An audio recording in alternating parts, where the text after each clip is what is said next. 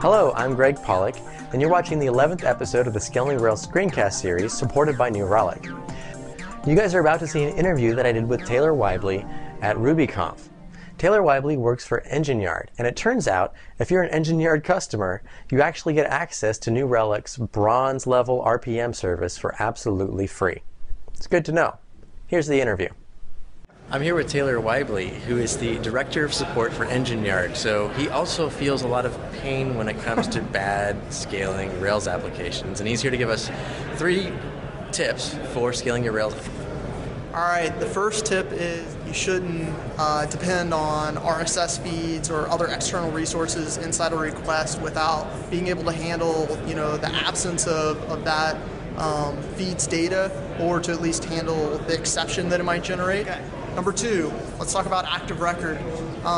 There's a lot of N+1 problems, which is where you might have a collection or a find all, and then you iterate over some subset of that, and each one causes a select rather than having a join where you get all the information at once. There's a lot of SQL that Rails generates that is good, but it's not good if it doesn't have an index as well. So you want to use tools like New Relic to figure out where you don't have indexes and things like that. And the third thing, I guess, is consider your design up front. We've scaled GitHub, I think, pretty successfully. Those guys did a lot of work up front to decide how they were going to be able to shard their application. And so as they've grown like wildfire, we've kind of moved with them to implement that design. So they considered where and how they could shard, and as they've needed to now, we've been able to work into that. A lot of customers, assume success, but they assume it on a limited scale. And so when they design their application, they don't think about where the stress points are going to be and how they'll be able to deal with those stress points. So I think every developer, every person on the team should talk about, where the hotspots are in the application. Again, you can use something like New Relic or any of the other perf programs, and look for those up front and then deal with them early and often. So I think that's it. So the one thing that Taylor mentioned in that video is to optimize your database, or architect your database in a way that it can scale. So I thought we'd take a look at a couple tips on how to keep your database fast. First of all, one of the things that Taylor mentioned was don't forget indexes. Whenever you have a foreign key like user ID here, you need to make sure you have an index for it. Second of all, don't forget to use include.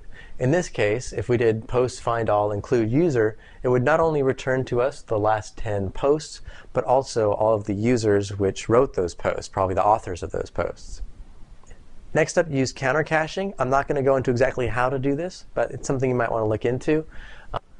Also, the query trace plugin is useful for figuring out where the SQL is being generated from in your app.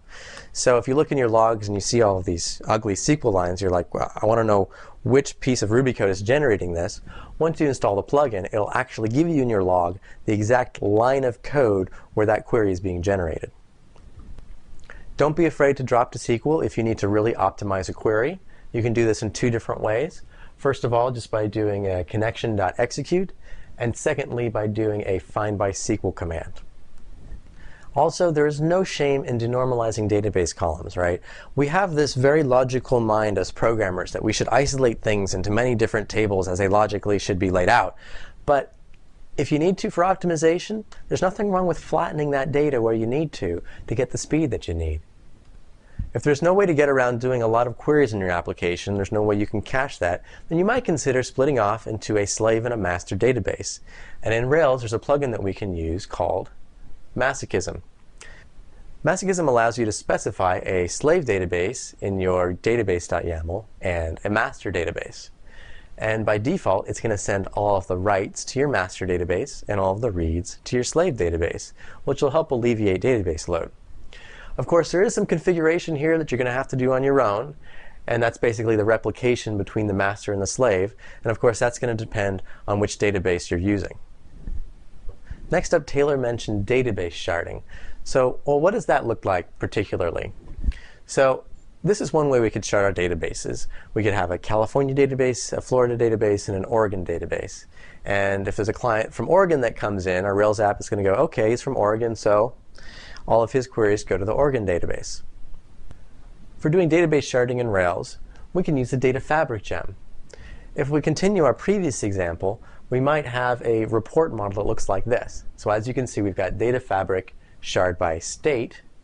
Then in our application.rb, when any page is loaded, we basically need to be able to select which database we're going to use by saying activate shard city, and I guess we could get the current city by looking at the state of this current user, and it would select that particular database. Uh-oh, it's time for a little shameless self-promotion. I apologize. If you want to learn more about Active Record, I have a screencast for $9 over at nvcast.com called Advanced Active Record. We go through some of the stuff that we went over, like the counter caching, even polymorphic associations, loading large data sets, and at the end doing single table inheritance. Some advanced Active Record stuff, some of it that's involved with scaling Active Record. So check it out if you want to learn more about it. That's all I've got for this episode. Coming up next, we're going to be talking with Jesse Newland, who works for Rails Machine, and then talking a little bit about deployment strategy. Thanks for watching.